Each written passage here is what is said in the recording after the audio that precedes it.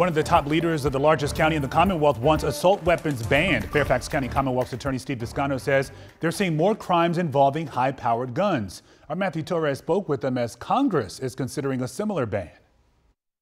A jury in Fairfax County recently convicted a Springfield man after he used an AR-15 in what's been described as an ambush murder. The Commonwealth attorney says this should serve as a reminder how weapons like these aren't only used in mass shootings. Mass shootings, those get the headlines.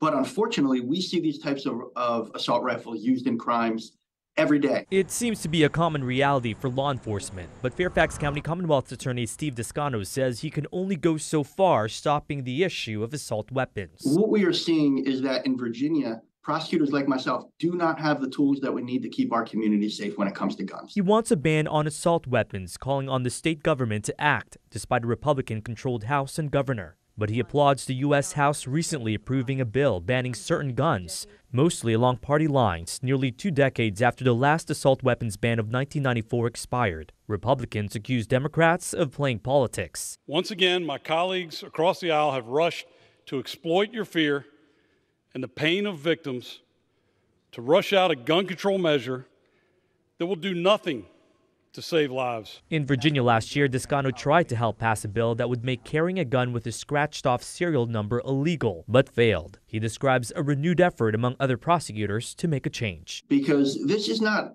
a left or right Democrat or Republican issue. This is a public safety issue. Now, the bill that passed the U.S. House would make it illegal to import, sell, and manufacture a long list of semi-automatic guns. However, this bill will likely stall out in the Senate. In the newsroom, Matthew Torres, WUSA 9.